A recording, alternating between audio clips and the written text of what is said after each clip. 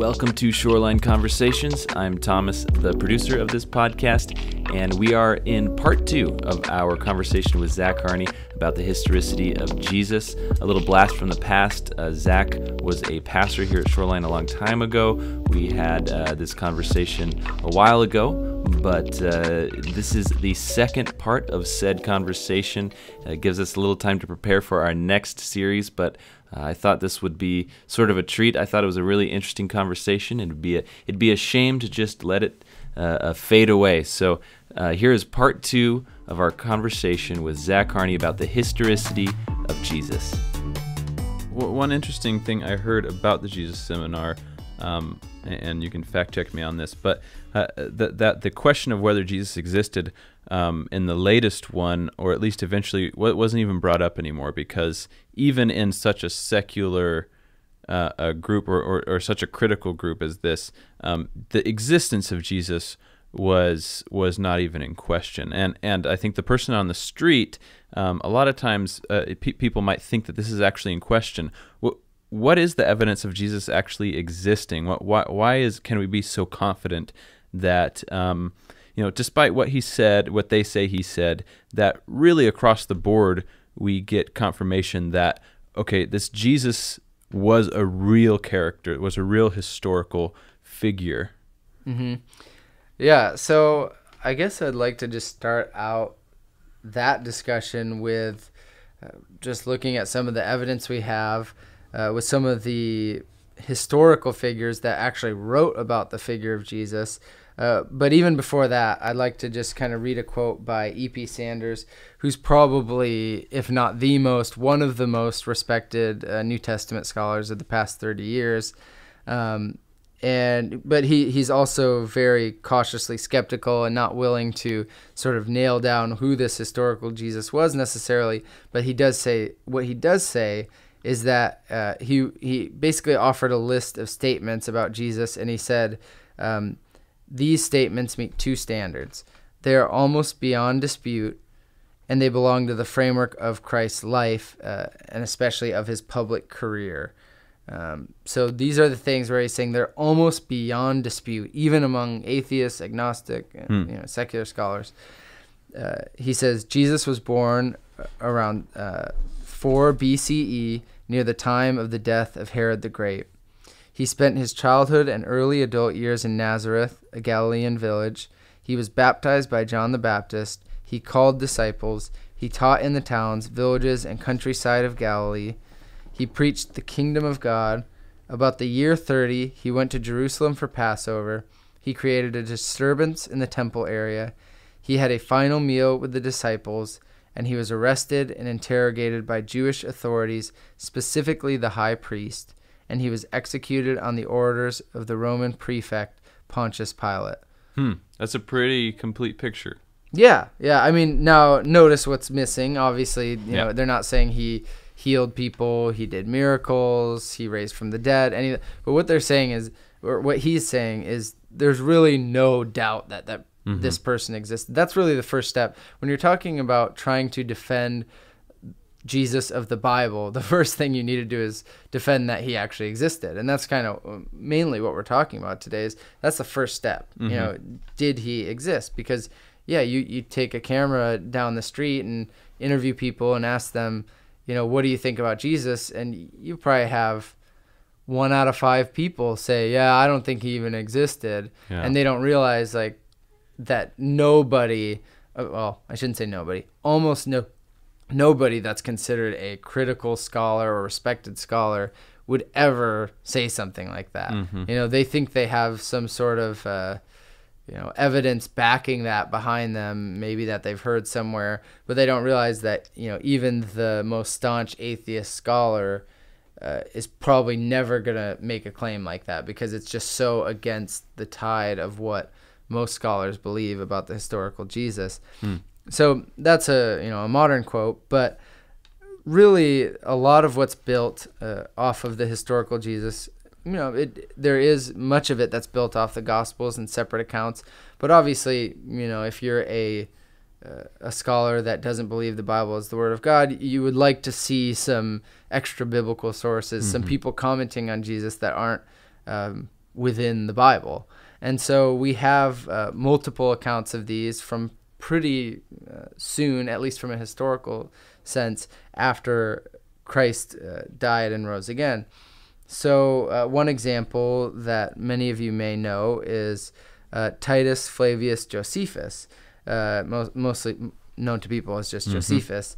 And he was writing his main works around 93 or 94 CE. So, we're talking around 60 years, a little over 60 years after Christ's crucifixion. So there's some quotes by him that paint a little bit of picture, or at least just give the idea that, okay, Jesus was a real person, because these guys are writing not long after Christ's death from a historical standpoint. Yeah. So this is one quote from Antiquities of the Jews, written by Josephus, who is a Jewish scholar, has no reason to try to create a fake character that never existed. He says, "And now Caesar, upon hearing the death of Festus, sent Albinus into Judea as procurator. But the king deprived Joseph of the high priesthood and bestowed the succession to that dignity on the son of Ananus, who was also himself called Ananus. Festus was now dead, and Albinus was but upon the road. So he assembled the Sanhedrin of judges and brought before them the brother of Jesus, who was called Christ, whose name was James, and some others. And when he formed an accusation against them as breakers of the law, he delivered them to be stoned." So what he's referencing right here is the stoning of the brother of Jesus, James, which is something that obviously Christians believe, and clearly was believed by this Jewish historian. And what's significant is that he says James, the brother of Jesus. Yeah. Now, he doesn't say, someone who claimed to be the brother of this fake person. If there's anything that a Jewish historian would like to do, it would be to prove that Jesus never even existed. Yeah. But that's not what he's doing. He's referring to them just like any historian would refer to a live, not live at that point when he's writing, but as a person who existed in history, was, you can think, if you're writing 60 years after, and not even 60 years if you're talking about the stoning of James, but if you're writing 60 years after someone's death, there's people still alive who were alive when that person was alive. You can't get away with creating this fake character. And so that's why, an agnostic or atheist scholar is going to look at this and say that's historically significant, that he's referring to Jesus as a historical reality only 60 years after this person, existed. Yeah. So that's big. There's another quote that I'll read now. Understand that there's different views on this particular quote. Some people think it may have been tampered with. I'm not one to decide whether that's true or not, but even people who think that this quote has maybe had things inserted, and you'll probably hear it as I'm reading it, what they think might have been inserted. There's no doubt that overall this is representing a true historical figure. And Josephus says in Antiquities of the Jews, Book 18, "About this time there lived Jesus, a wise man, if indeed one ought to call him a man. For he was one who performed surprising deeds and was a teacher of such people as accept the truth gladly. He won over many Jews and many of the Greeks. He was the Messiah, and when, upon the accusation of the principal men among us, Pilate had condemned him to a cross, those who had first come to love him did not cease. He appeared to them, spending a third day restored to life, for the prophets of God have foretold these things and 1,000 other marvels about him.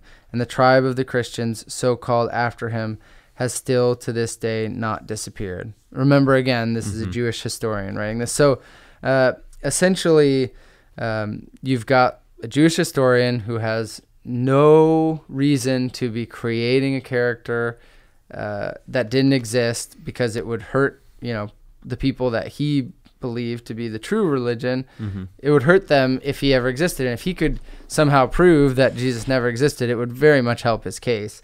But that's obviously was not even something that was being discussed in that time. He was a historical reality. So that's Josephus. Another common one that's cited is Tacitus. And he's a Roman historian, not a Christian. He admittedly hated both Jews and Christians. And you can see this even in the way that he writes. But he wrote two main works or at least works that we have, the Annals and the Histories.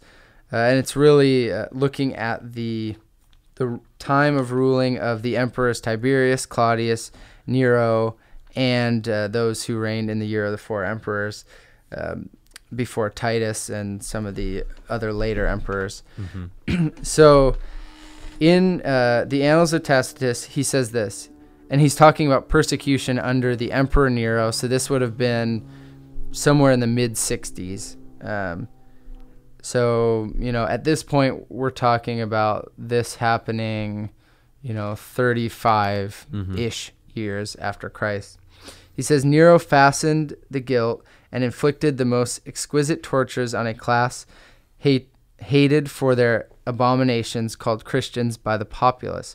Christus, he's referring to Christ there, from whom the name had its origin, suffered the extreme penalty during the reign of Tiberius at the hands of one of our procurators, Pontius Pilate, and a most mischievous superstition, thus checked for the moment, again broke out, not only in Judea and the first source of the evil, but even in Rome, where all things hideous and shameful from every part of the world find their center and become popular. So obviously not a huge fan of Christianity, but he refers to Christianity and he refers to Christ specifically. And so really we've got another historical source. No reason to refer to Jesus as a real person unless that was pretty much proven fact. Both of these guys have reason to question it. It would be good for them if it wasn't true, but clearly for them it's a historical reality, so they refer to him just as they would refer to any other historical figure.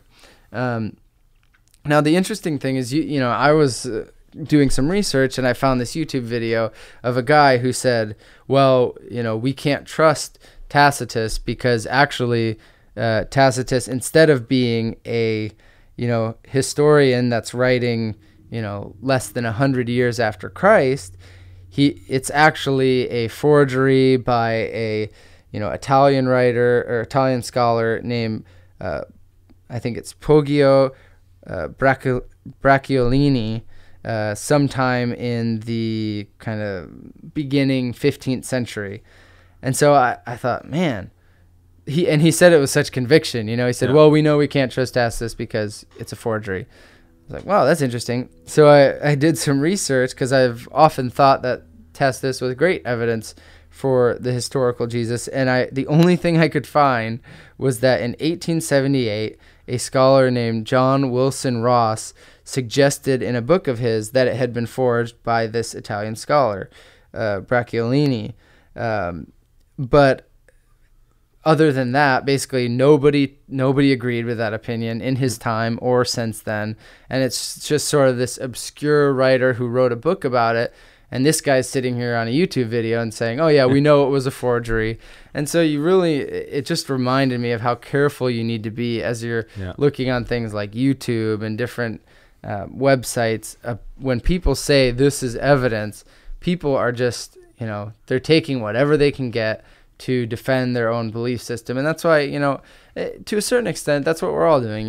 We're trying to use the evidence that we have to support the view that we believe, but you do have to have integrity with that. Kind of a new problem with the rise of the internet that maybe before for a book to get, even though it was not by any means we were not free of books with great outlandish ideas, but to actually get published you had to do some work. But now I mean you start spend 5 minutes signing up for a blog and you can say whatever you want and there's no shortage of this.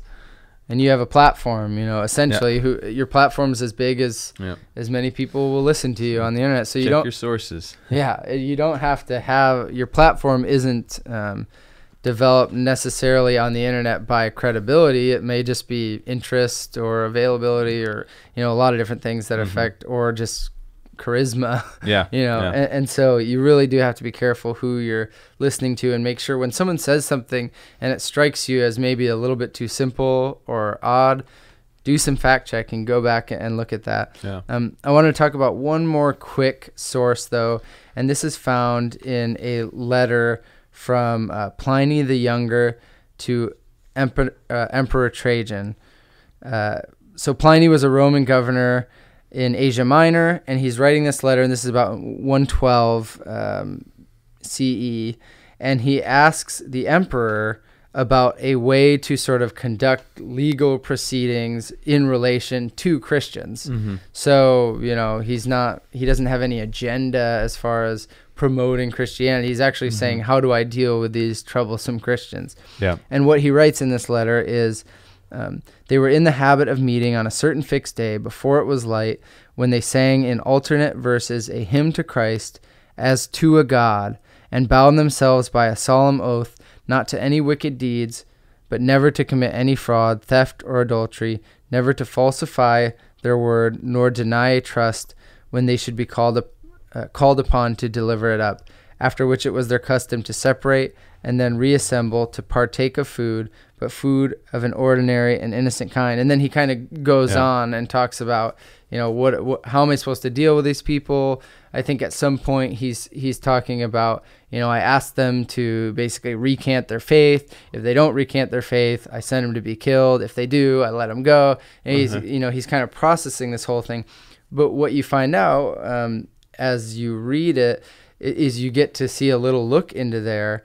And even as he says, in alternate verses, they say a hymn to Christ as to a God. And that shows you something right there, because what he's saying is they're praying to Christ, not a God, a man that existed, as to a God. So that would have seemed strange to him. There's a person that existed and they're praying to him as if he was some God. And so that little phrase, as to a God, gives you a little picture into how people understood Christianity, but also says he wasn't questioning the fact that Christ was a historical figure. So, there's other pieces of evidence, but to be honest, it's pretty scant. There's not a wealth of historical information on the figure of Jesus, and I'll talk about that reason later. So we kind of have to, in this area, take what we can get. But to be honest, we have more information than you would expect. Just with the preservation of some of those sources and things, the fact that we have multiple extra biblical sources on this historical figure is fairly significant. And it's so significant, in fact, that you have atheist and agnostic scholars essentially just saying, who would try to deny that this guy actually existed? So, give us quick a kind of a historical context of looking at dates. So somebody listening say, well, the earliest extra biblical source we have is 6 years later. That seems like a long time, but historically, that's not a long time at all. Yeah, no, and I mean, really. So let's say, you're looking at someone like Josephus. So that's one of basically Josephus, Tacitus, and Pliny the Younger. The reason why they're most often quoted and most significant are because they were within less than 100 years of Christ's death and resurrection. You've got you've got people like Eusebius, who's writing 300 years later or more. And he's saying very specific things about Jesus. And he's quoting documents that would be just as old as the other sources we're talking about, but the problem is we don't have those documents. They've been lost only through his quotations. Exactly. Yeah, they've been essentially lost to history, and so that's why some people would say, well, I don't know if we can trust Eusebius, because essentially he's a secondhand source. He's quoting other sources that would have been easily available at his time, but have not survived since then. And so that's why I kind of stray away from Eusebius a bit, even though he's got some of the most rich and powerful evidence. People can easily brush that away by saying, well, we don't have the sources that he's quoting, so he could be making it up. It's very unlikely that he would do that, because if they were readily available in his time to quote, that means that people could have easily looked at them. Not that things were accessible in the sense that they are now, but people would at least be able to, people in power, if they disagreed with him, would be able to fact check to a certain extent. This was during Constantine's reign, where it was fairly easy for people to get a hold of this information. Yeah, it's before the fall of Rome, and there's still, Rome is still in a sense a powerful empire. Not quite what it had been, but still powerful. Somebody would have said something. He was just making stuff up. Yeah, you would think so. But still, even with that, you can't say that it's totally verifiable. There's a level of faith in Eusebius to be able to say that. But the nice thing is, for these other guys, is those are primary sources. Essentially they're guys that are commenting on what is happening right in front of them. And they're using Christ's name to refer to a historical person, 60, 70, 80, 90 years after he was around. And that is extremely significant. I mean, when you think, if you're talking manuscripts, if you're talking historical sources, what we have from the Bible and biblical characters is insane compared to what we have of some of the other stuff. Now, part of the reason that survives to the level that it does in some of these sources, because there's, someone treats something like a Bible or a religious source as something sacred, whereas a book of history is something that is much less likely to be protected and cared for in the same way that a religious book or a religious source is. So you tend to have a higher rate of things surviving that are somehow related to religion or faith in that way. But that still doesn't take away from the fact that it's extremely significant. So, if we're going to not trust some of these historical sources referring to Jesus as a historical person, we've really got to throw almost all classical history out the window. History of antiquity. I mean, if we can't know that Jesus is a real person, we can't know practically anything from that time period.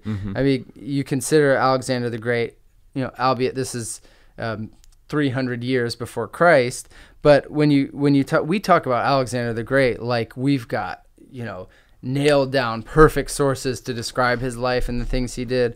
Well, the fact of the matter is, the two earliest biographies that we have of his life are written by Plutarch and Arrian more than 400 years after his death, and yet it would be hard for you to find a historian who says like, no, I don't believe that, that Alexander the Great existed. Now, what someone is going to say, well, he did, his impact is inescapable from a sense of history. So, that's kind of silly to say we don't believe Alexander the Great existed. But the reality is, well, the impact of Jesus is slightly impacted the world as well. But only, Alexander the Great affected the world during his life in a way that was so hugely impacting that no one's going to try. I mean, whole cities, states wiped out. No one's going to try to argue like that guy didn't exist who was doing that. Whereas Jesus was much more low profile during his life, and really his legacy comes after because of the movement of the church. But yet you say, okay, 400 years, the earliest source we have of Alexander the Great, 400 years after he did what he did. And you don't hear as many people questioning the historical reliability of those sources. And so it tends to be, I think, from a desire to sort of cheapen the historical Jesus just because of an agenda that they have to say, no, well, if we can say that, it's not even reliable to know anything he did, then obviously we can't make the claims that we do about him being who he is as Christians. But kind of going back to that idea of, what do agnostic and atheist scholars think of this? Well, a really famous name, Bart Ehrman, he's an agnostic scholar. I believe he either is or was at Duke recently. I think he might still be at Duke. And he wrote a book about Jesus called Forged, Writing in the Name of God. And basically, he's kind of critiquing critiquing the Bible and critiquing different things from traditional Christianity. But what he does say in that book is he says this: he certainly existed, as virtually every competent scholar of antiquity, Christian or non-Christian, agrees. That's pretty bold. Yeah. So here's another one. Atheist scholar Michael Grant. He's author of Jesus, a Historian's Review of the Gospels. Another guy kind of going in and ripping apart the Bible and reevaluating it. But he says this within that book. He says, this skeptical way of thinking reached its culmination in the argument that Jesus as a human being never existed at all and is a myth. But above all, if we apply to the New Testament, as we should, the same sort of criteria as we would apply to other ancient writings containing historical material, we can no more reject Jesus' existence than we can reject the existence of a mass of pagan personages whose reality as historical figures is never questioned. Kind of going back to what I was talking about. Certainly, there are all those discrepancies between one gospel and another, but we do not deny that an event ever took place just because some pagan historians, such as, for example, Livy and Polybius, happened to describe it in differing terms. To sum up, modern critical methods fail to support the Christ myth theory. It has again and again been answered and annihilated by first-rank scholars. In recent years, no serious scholar has ventured to postulate the non-historicity of Jesus, or at any rate, very few, and they have not succeeded in disposing of the much stronger, indeed very abundant, evidence to the contrary. So what he's saying is, okay, a lot of, the people who do try to debate Christ's existence will say, well, I see differences between the gospel accounts. And what he's saying is, any time you have multiple people like trying to chronicle an account of a historical figure, there's going to be differences in them. And so even from a, atheist scholar who doesn't believe in the truth of the Bible or the continuity of the Bible, he says, just because you see differences between two perspectives, like they're never going to question that a historical figure existed because two people have slightly differing accounts of something he said or something he did. And so what he's saying is that's just absurd. Like, no scholars believe that he's just a myth that are respected and in that community. And then finally, I would say probably my favorite historian of all time, Will Durant, he's an agnostic, not a Christian. He writes in Caesar and Christ, after 2 centuries of higher criticism, the outlines of the life, character, and teaching of Christ remain reasonably clear and constitute the most fascinating feature of the history of Western man. Now, this is a guy, Will Durant, who wrote a whole series of books kind of chronicling the history of civilization. And it's an 11-book series. Each book ranges from 600 to 1,500 pages, packed full of history. And this guy who goes from the first book is on the ancient Orient, and the last book goes up till kind of the end of the age of Napoleon, so didn't make it quite to current day. But he made it quite far. He says that Christ, what he did and taught, remains reasonably clear and constitute the most fascinating feature of the history of Western man. And that is significant, that he is willing to say that as someone who isn't even a Christian. So those are just, some of a few examples you could find of quotes of philosophers or scholars who have no reason to propagate the idea that Jesus was a historical figure unless it was actually true. And they're almost mocking the people who don't believe that it's true. And so really, as far as the idea of did Jesus exist, the only people you will find who will still say he was a myth or I don't believe he existed are people who have not looked into it and really have very little idea of what they're talking about. Yeah. Well, the next logical question, I think, is it seems like we have pretty good reason to believe in the confidence of Jesus as a historical figure, and even through the lens of people who are most critical, various elements, a good amount of elements of his life, that it's not at the very least so twisted that we're believing in some totally different figure. But why do we as Christians claim that Jesus was God? Why do we say he was the Messiah? Is there any credit to these claims, or are we just to look at history through these lenses that you've been providing for us and say, well, there's a lot of different opinions, but there's not really any way to know, so it's just kind of this almost blind faith that we have to go with? What does the Christian worldview have to say? What evidence is there? What reasons is there to say that no, the Christian view of Jesus, while not everybody may agree, is at the very least a reasonable worldview? Yeah. So, in my opinion, that question of, why do Christians claim he was the Messiah, there's always going to be an element of faith to that. And there's actually going to be an element of faith to anything that any historian or scholar believes about a period this far back in history, because you're working with limited, physical evidence, manuscript evidence. So a lot of what you're doing is inferring. Now, we believe that the Bible is accurate, and so we can use that as a source to discover what was truly going on in that. If you don't believe that, you've got less to go off of for that period. Probably a whole nother topic. Yeah, and really, I think what it comes down to is because the whole gospel hinges on the resurrection.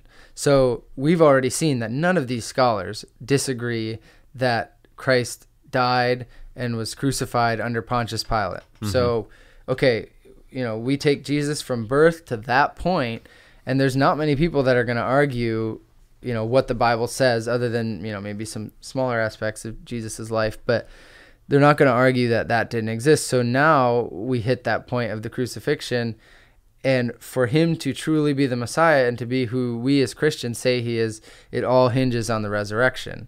That he resurrected, appeared to the disciples, like the Bible says, and that's what put forth this movement. Now, I believe from looking at the list of topics that someone, whether it's myself or somebody else, is actually going to look at that Indeed, topic and lay it out probably, in an hour or so, and talk about the resurrection. So I don't want to go too deep into that, but I do want to. There was a quote that I found that I thought kind of opens the door to this topic, and I thought it was interesting. It was in a PBS special, and there's a woman, Claudia Setzer, who's talking about this idea of the movement of Jesus. And what she says is, other apocalyptic leaders have arisen throughout the course of Jewish history. Bar Kochba and Sabbatai Sevi, for example, drew significant numbers of loyal followers, but their apparent failures to bring their transformative vision to reality led to the end of their movements. When Jesus' followers, probably in hiding somewhere, heard he was dead, it did not spell the end of his group. Somehow, hope persisted and was transmuted into a force that changed history. Anyone who looks at maps of established churches in the late 1st, 2nd, and 3rd centuries cannot help but marvel at the rapid spread of Christianity. The persistence and extraordinary growth of Jesus' following after his death is the miracle on which to focus, claims Crossan, she's quoting John Dominic Crossan right now, not the resurrection. So you hear that. The persistence and extraordinary growth of Jesus' following after his death is the miracle to focus on, not the resurrection. Indeed, the transformation of some disappointed messianists into a dynamic movement is one of the most fascinating stories of history. And so essentially is what she's saying, for some reason there was many of these characters in the history of Jewish life of that time that promised certain things to their followers, promised a transformation, promised to bring them something that they were waiting for, possibly even, saying that they're the Messiah. And she said, time after time, these figures came and went with nothing to show for it. And then she said, for some reason, the followers of Jesus, when he died, decided to continue following him for some strange reason. And for her, there's no possibility that could be because he actually did rise from the dead, but it's because, and in fact, she says it's a miracle. which is an interesting term Irony. to use. But she says it's a miracle that following went even after Jesus died. So clearly she doesn't believe in the resurrection. It didn't just go. It Yeah. was really an explosion. The rapid expansion of the church is kind of what she's marveling at. Yeah, and so it's really interesting when you look at, those are really, I would say, the two biggest pieces of evidence that, from a secular standpoint, you can look at to, if you want to kind of put the Bible aside and say, well, why would I ever believe that Christ was the Messiah? The two things you can look at is the historicity of the resurrection, which is a whole different podcast, and the growth of the early church and the spread of that, which I believe is also another podcast that I'm doing. Indeed. sometime in the future. So I will talk more about that then. But really, that's what it comes down to if you're looking from a outside Christianity perspective, why should I believe that? Now, why should we believe that? That's a pretty easy answer, because we believe the Bible is the Word of God and it says so. Yeah. So, I mean, it's not quite that simplistic, but, if you read the Bible, you read the Gospels, and you believe that that's the Word of God, then it clearly states, who Jesus was and why he came to this earth. Yeah. So, so as Christians, we don't have to set aside our reason and our rationality. And you mentioned, there really is the topic's kind of there's kind of forks in the road at this point. There's a lot of different ways we can go with this, and we don't have time. And as Zach mentioned, we do have a podcast scheduled in the future to talk about the historicity of the resurrection, the growth of the church, a lot of stuff on the history of the early development of Christianity. But just for right now, in the nutshell, we kind of get the idea that we really don't have to put aside our reason, that we're not doing this, we're not believing these things without reason, in the face of historians and in the face of evidence. But there is actual reasons that we as Christians will embrace certain supernatural aspects, that there's good reasons. Is that fair to say? Yeah, I mean, essentially, like you said, the fork in the road is, are you a pure naturalist, or do you believe in something outside of, pure material? And so if you start down the road and you say, I'm starting with the presupposition that, like, natural material that we see in the universe is all there is, there's nothing outside of that, well, then you have to reevaluate the historical Jesus and the biblical Jesus more specifically, because when you say Jesus does a miracle, that's essentially tapping into something that is supernatural, not just purely natural. And so it's changing the natural order of things to make something different come about. So, yeah, I mean, if you're going to start with that presupposition, then of course you're going to believe that you can't reasonably accept Christ's resurrection or the Christian perspective on the historical biblical Jesus. But for those of us who do leave the door open for that supernatural movement and don't believe that simply all there is the natural world, then it's not at all unreasonable to look at it and say, well, what does that look like? As we look at the biblical Jesus and we believe that that's possible, now we need to look at the evidence behind that and try to, as best as we can, prove that with the evidence that we have. So, yeah.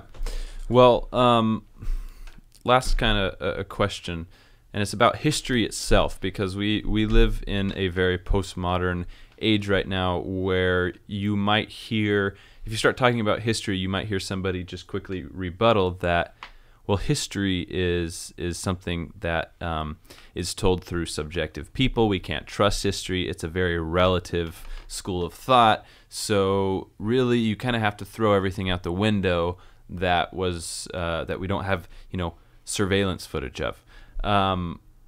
Can we trust history? Because there is some truth that really history is written by people.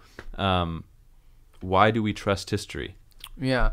Well, obviously every being is a subject and they are subjective. And so, I mean, every perspective is shaped by, what has preceded in that person's life to make them the person they are, what their hopes and desires are, what their fears are. All of these things shape a person. and will change their perspective, the way they view things, the way they take in information. So, of course, there's a subjective nature to history.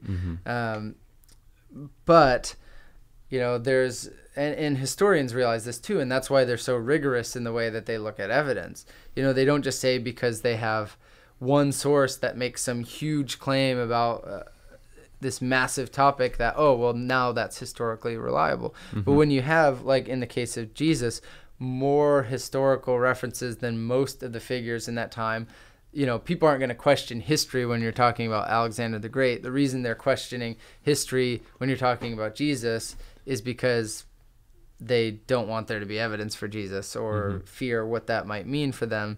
Some people question the reliability of history, but I don't think anyone would argue that if, there's all of these historical sources pointing to the same thing, that there's this conspiracy of even, saying that this person existed. That would be very unusual. And so, as I talked about, this idea that having information of Jesus 60 years after he was crucified is extremely historically relevant. And, there's people nowadays that will talk about, if they're saying, history is so subjective. There's people who think everything is subjective and you can't even know what a person, even have a hint of what a person is saying to you when they're saying something, and, the subjectivity of language. And, you can go down that trail, but it's pretty frightening. And it's, people have tried to do it, but it's not very livable, which, isn't any mark against necessarily its truth, but it's just it's not really a way that most people live their daily lives in a way that if you really look at a situation that you can say is true. I personally think. So it's almost the cumulative evidence of subjective writers almost is what constitutes historical reliability. So when we talk about history, we're not talking about just some subjective guy. We're talking about a group of subjective people arriving at, if not exactly the same, very similar conclusions about certain figures, and we can consider this stuff reliable. And even how you mentioned, kind of the rabbit trail you can go down.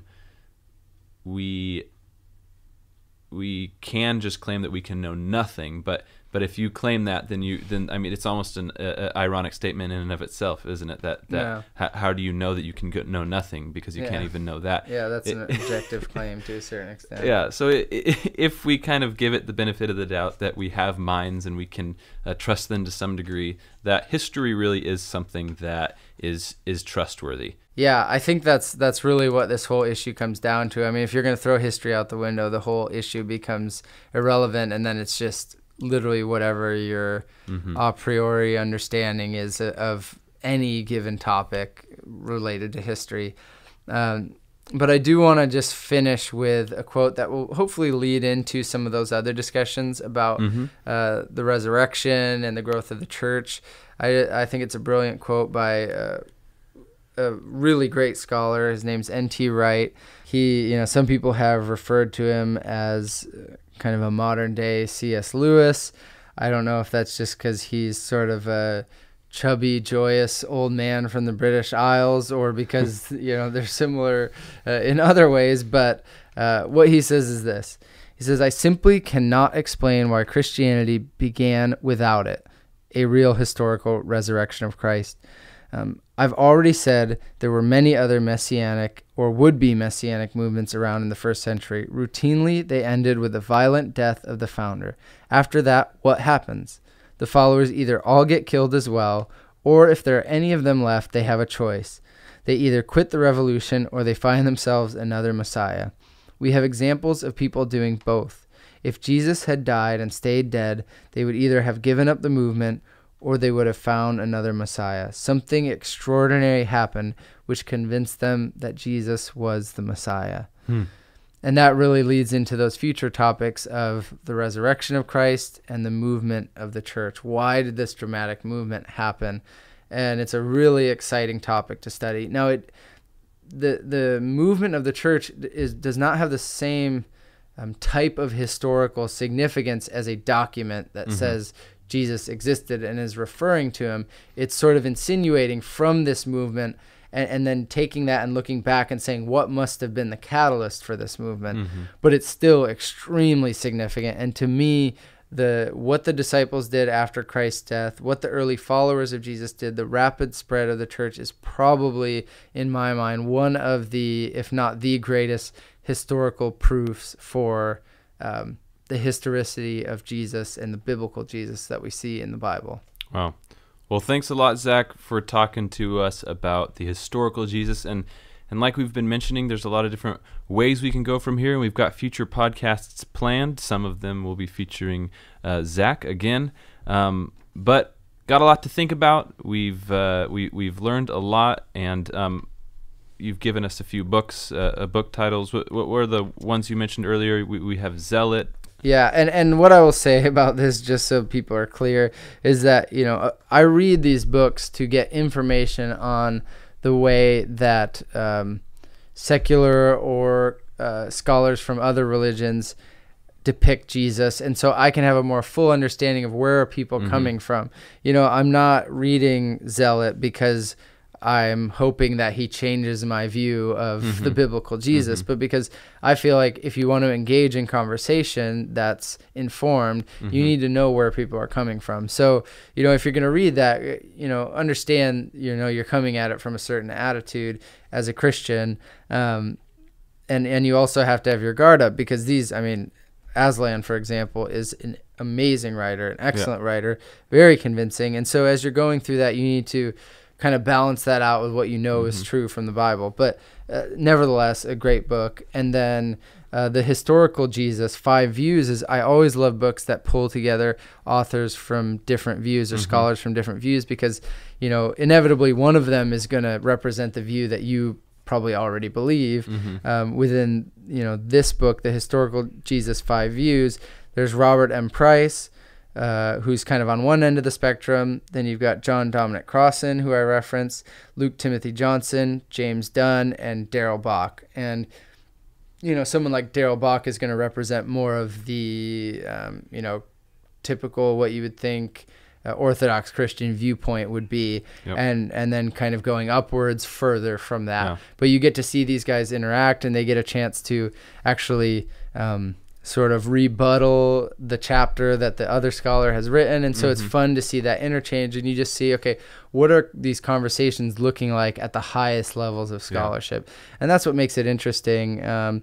Not because I want someone to convince me that Jesus Christ wasn't the Messiah, but because I want to know when I'm approaching someone who has a different view than me, what have they read? Where are they coming from? What's their perspective? Because that allows me to engage at a deeper level and be able to have more meaningful conversation than just saying you're wrong. Absolutely. And do you have any resources that somebody might approach where we were trying to get a broad understanding of the historicity of Jesus, and we have books like Zealot and The Historical Jesus, 5 Views.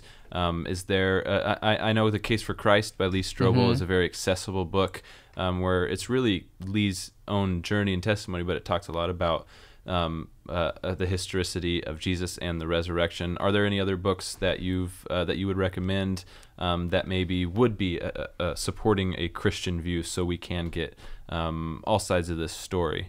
Yeah, as far as books referencing specifically this topic, the historical Jesus, William Lane Craig does it in a lot of different books. Reasonable Faith, he answers it in this book of questions, and so he's a great resource. If you want sort of a more broad understanding, I always love C.S. Lewis. I always will. Mere Christianity doesn't really talk necessarily about the historical Jesus, but just the reason that we can believe in the Bible and the reliability of what we say we believe. There's things like that. There's plenty of, church histories. I know actually we're both reading an early church history book, which doesn't necessarily go into the historicity of Jesus, but will give you a very good view on kind of the movement after Christ. Justo Gonzalez. Yeah, that's a great one. there's so many resources out there. Obviously, you need to be careful with what you're doing and do your research and figure out kind of what their background is. One of the first things I do when I consider buying a book is I'll go to the Wikipedia page and just find out, like, okay, is this person coming from a certain background? What books have they written prior to? Where have they spoke? What, and you can start to figure out kind of where people are coming from, and that way you're more prepared for the content as you're going into it.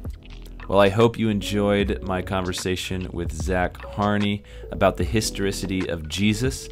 This was the second part in a two-parter, so next week we will be back to our regular scheduled programming, back to the studio to have another hopefully interesting conversation. And if you like these podcasts, make sure to subscribe, whether you're watching them on YouTube or whether you're listening to these on your podcast app. We want to keep making these if people like them. And if you have any feedback about the podcast, some topics you would like to be discussed, some interesting conversations you think would be had, you can email thomas@shoreline.church, and I would love to hear your feedback. And thank you so much for listening, and we'll see you next week.